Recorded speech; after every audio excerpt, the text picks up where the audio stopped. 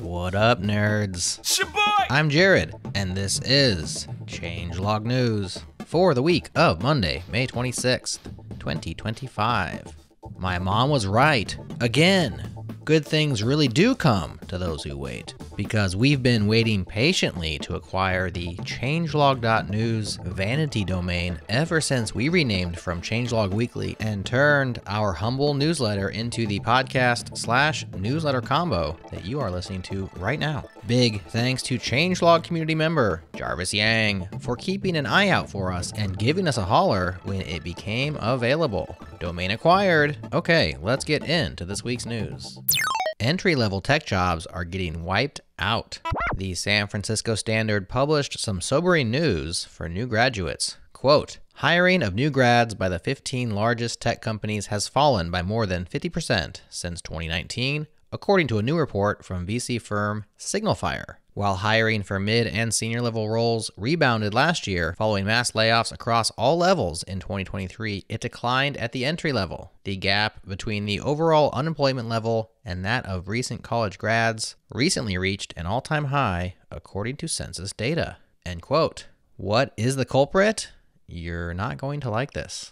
Quote, previously, startups would typically hire one senior person and 2 or 3 early career coders to assist. But AI holds advantages over those junior employees. Why hire an undergrad when AI is cheaper and quicker? While AI-generated code isn't top tier, neither is code written by new grads. The key difference is that the iterative process to make AI code better takes minutes, while a junior coder might need days for the same task. End quote. This seems like bad news for everyone involved. The good news for grads, though, is there's never been a better time in history to start your own business, and you'll probably never have as little responsibility as you do right now. Hopefully, you didn't take on soul-crushing debt to acquire that degree.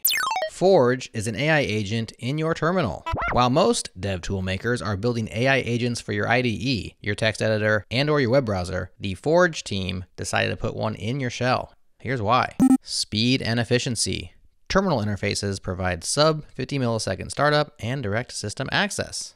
Rich context. Your shell session already contains your complete development context. Tool ecosystem. Forge seamlessly combines with the powerful Unix tool ecosystem through pipes and redirections. And composability. Forge follows the Unix philosophy of combining specialized tools to solve complex problems. I find this approach both novel and interesting, at least for we developers who already work in the terminal. Forge is an open source Rust codebase with its own proprietary provider, but you can plug it in to many other providers as well. Choose tools that make you happy. The actual title of this post by Fernando Borretti starts with you can, like you can choose tools that make you happy, but I like my imperative form better. Now it's more than permission to choose tools that make you happy, but instruction to do just that. That being said, the post isn't really about permission or instruction, it's about admitting that which we already do. Quote, Emacs is a Gnostic cult, and you know what? That's fine. In fact, it's great. It makes you happy. What else is needed? You are allowed to use weird, obscure, inconvenient, obsolescent, undead things if it makes you happy. We are all going to die. If you're lucky, you get 3 gigaseconds and you're up. Do what you are called to do. Put ZFS in your air fryer. Do your taxes in Fortran. Just don't BS me. Don't look me in the eye and tell me Snowball is the language of the future. Don't tell your boss it was a rational cost-benefit calculation that made you rewrite the front end in Prolog. End quote.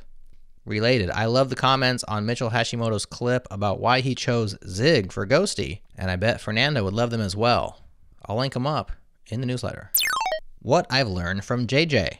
Jujutsu, JJ for short, is an up-and-coming version control system that many smart people are saying many nice things about. Nathan Witmer says Jujutsu's flexibility and safety changed his approach to version control. Quote, working with Git has been great, especially in contrast to what came before. But despite years of development, it still has sharp edges and presents a steep learning curve. Jujutsu doesn't fix that exactly, but it sands off some rough edges and makes some different decisions that result in a much safer and far more flexible workflow. End quote. What surprises me about JJ excitement and adoption is that nobody claims it's revolutionary or 10x better than Git or anything like that. They just say it's marginally better in many small ways that I guess add up to make it adoption worthy. In this post, Nathan explains how JJ has made him think differently about commits and intentionality, rebasing, conflict resolution, and more. He also followed this post up with a perhaps more approachable JJ tips and tricks, which is also linked up in the newsletter. It's now time for sponsored news. Claude code in your GitHub Actions. If you're using GitHub Actions, you'll want to check this out. The Depot team just integrated Claude code directly into your GitHub Actions workflows with no setup required. You can now add AI code generation right into your builds and let Claude help you write tests, docs, and even production code. Yes, Claude code running inside your GitHub Actions builds with zero extra config. This is the kind of usage of Claude code and AI that makes teams rethink what CI/CD is capable of. Claude's speed and power meets Depot's blazing fast builds. Here's what Kyle Galbraith, CEO of Depot, has to say about this. Quote, Anthropic has brought my favorite agentic coding interaction, Claude code, to GitHub Actions. This means that we can now use Claude code to write and run code by simply asking Claude in pull requests and issues. Behind the scenes, Claude code runs inside of GitHub Actions workflows that we control, making it easier to automate tasks and improve our development processes. End quote. Head to depot.dev or check the direct link to the post in your chapter data and in this week's newsletter.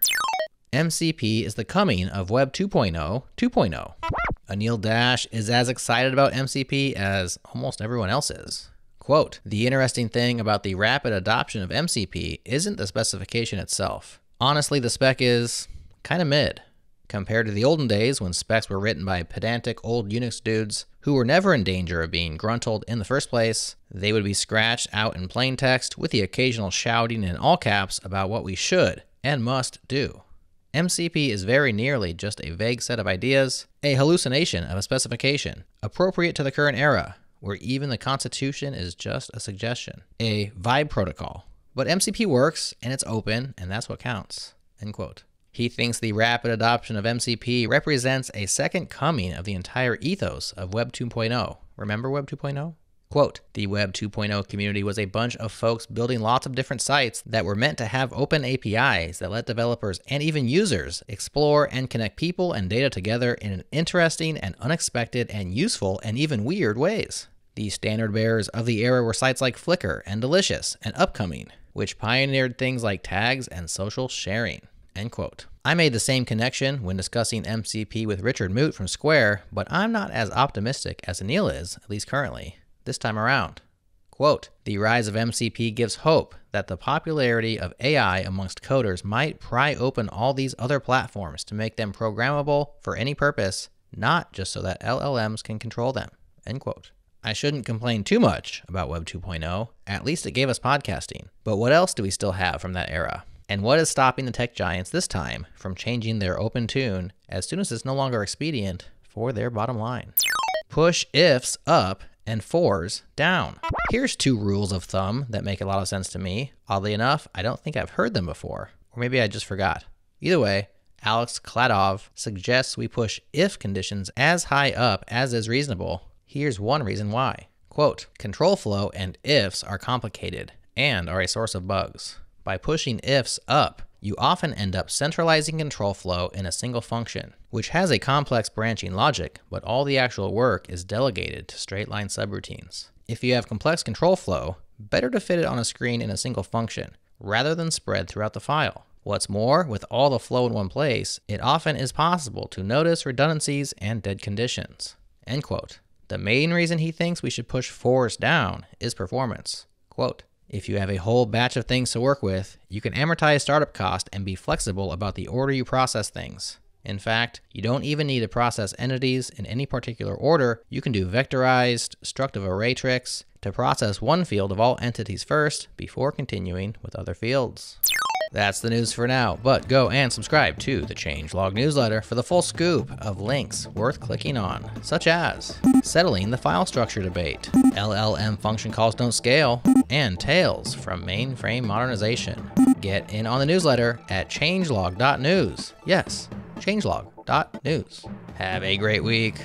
Like, subscribe, and leave us a 5-star review to help out the show. And I'll talk to you again real soon.